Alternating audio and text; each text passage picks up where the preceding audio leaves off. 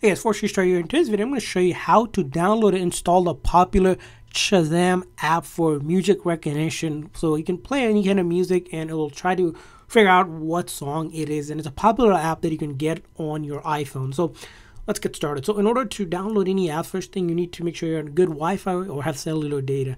After you have that, you go into your app store just like this, and you'll probably be at the menu for something like this, and you want to verify in the top corner here that you have signed into your Apple ID if you're not already signed in, or can create one, but you'll need Apple ID in order to download any apps on your iPhone. So after you verified that, all you'll do is look for the search feature here, and once you look for the search feature here, you'll search for Shazam. So you'll look for Shazam, which is spelled Shazam, Shazam, and you'll notice the very first option here that we have is Shazam Music Discovery, and that's the right app because you can see at the time right now we're downloading. It has 7.3 million ratings. It's a really popular app, like I said, for music discovery. So I'm going to click on install here and click on install, and then as you can see here, it's going to either ask you for your password or maybe your phone's Face ID, whatever the case is. So I'm just going to quickly sign in here. So that's it. It was just making me sign into my Apple ID account, but it might ask you for your Face ID or something. So I'm just going to hit sign in here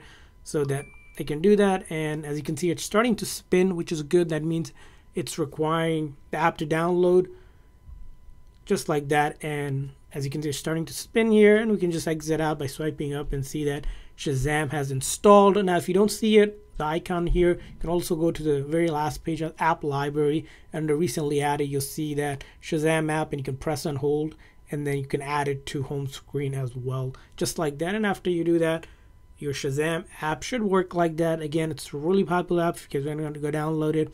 I hope this video was helpful. If so, please make sure to like and subscribe button. Thanks for watching, guys. See you guys next time.